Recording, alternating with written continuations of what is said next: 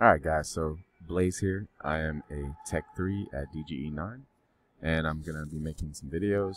This first video I want to kind of outline structurally how our conveyor is wired.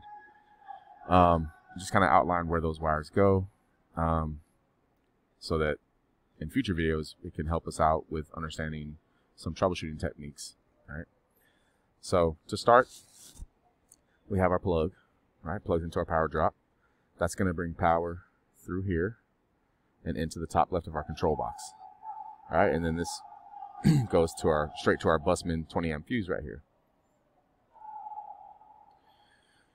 So from that power drop, you're going to have a neutral wire, ground wire that are going to go to the terminal block. All right, and then your neutral wire comes through. You're going to have a neutral wire that goes out to your speed box, a neutral wire that comes here to your 24 volts DC adapter. You have your ground wire that comes to the terminal block.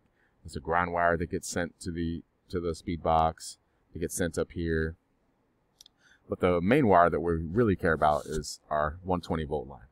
So we have a 120 volt line that comes straight into this busman fuse, goes through the fuse, and it comes out the other side of the fuse as 1L1. 1L1 loops around to the bottom.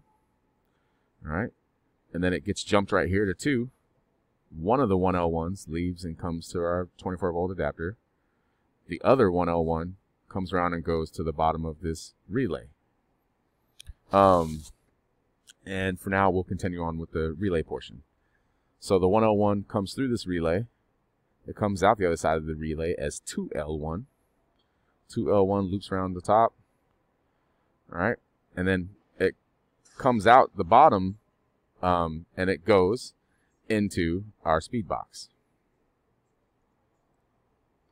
So it leaves, go back here. So it leaves out through the bottom and goes to the speed box over here.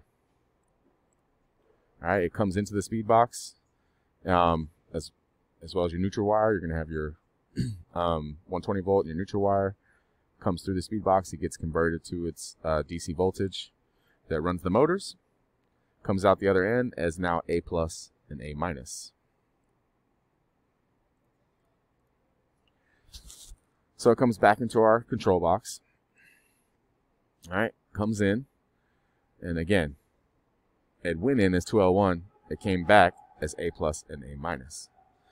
Your A plus and A minus are going to go through the terminal block, and they're going to feed through the middle up here. Now back to the other line. The other 1L1 that looped around to this bottom of this 24 volt DC adapter, all right, that's basically where it ends. And then at the top, you have your 24 plus 24 line and your 0V line that loop back around. This plus 24 line, it loops over here, and it actually ends up coming through and looping back around to the bottom of the relay over here.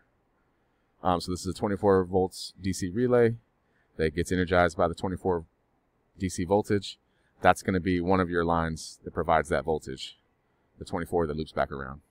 The other line comes into here to terminal block, and then at this terminal block, you have your plus 24, your 0V, and your 1. Those 3 lines are basically your control lines.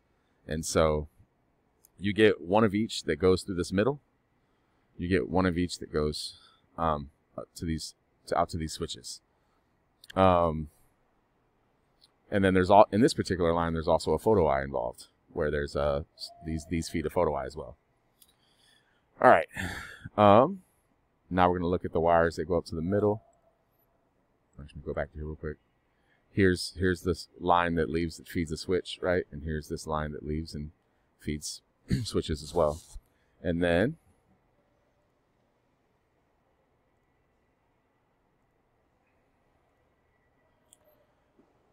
the ones that came up through the middle, right? They run through this conduit tube, and in this tube you have one of each, 1 plus 24, 1 0V, 1 1. All right, you're also going to have a ground, and you're going to have the A plus and the A minus. All of those run through the middle here. And here's inside the box. So your control lines, the 3 lines that run your go through that create the yellow line that just control all the switches down the entire conveyor. those go through this box and keep going straight through. And we'll look at that in a second. Now your ground, it jumps into one of these Wago connectors here. All right, and it actually splits. One ground to this ground screw here, one goes forward. And one, this light green one, it goes into the motors, or into this motor. And then you have your A+ line, which is going to be your neutral here. It splices in, one goes forward, one goes to the motor.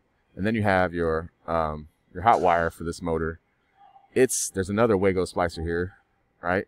It plugs in there, splices, one goes forward, one goes to the motor. And the one that goes to the motor actually runs through a fuse too. There's your fuse.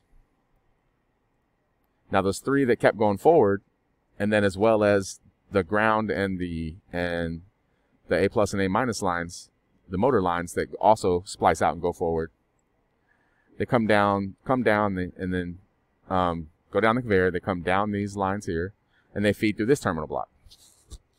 And this is how the length of your conveyor, how it continues to send those lines forward. So your A+, A-, and ground, they'll go through the terminal block, and they'll come through, make a little DC plug, and then about every 3 motors, there's one of these junctions, and they'll loop around to the next junction and just continue to send those lines down the line, as well as these 3, the +24, the 0, and the 1. These will feed through as well, create these yellow cables, and these yellow communication cables will also come around at each junction.